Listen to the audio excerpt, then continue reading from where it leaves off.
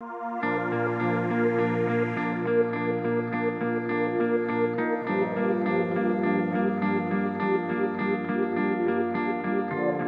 for that we stay in a joint family. So she is from a joint family. She knows.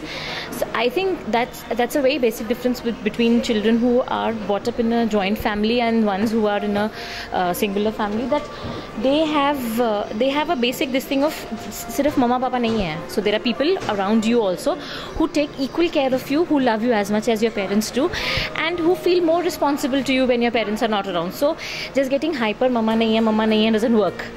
So she's pally with, she knows ki mama, if she's not around, so dadi is there, and all her needs will be met. So one is that, taking, being in a joint family, that is an edge over, of course.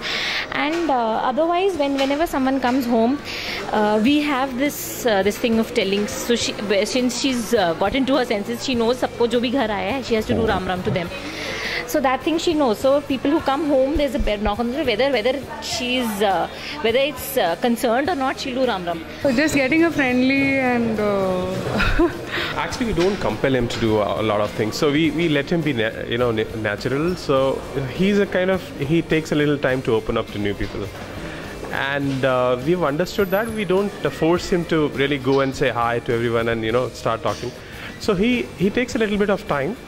But when he becomes comfortable, he's really comfortable with them. So we really don't interfere. What we do is, we just, to make him comfortable, we let him know that, he's our relative, he'll be with us. And we let him know the facts. And we just, let him be his natural self and take things as they come. Being the youngest one, she has, elder cousins only, like elder sisters.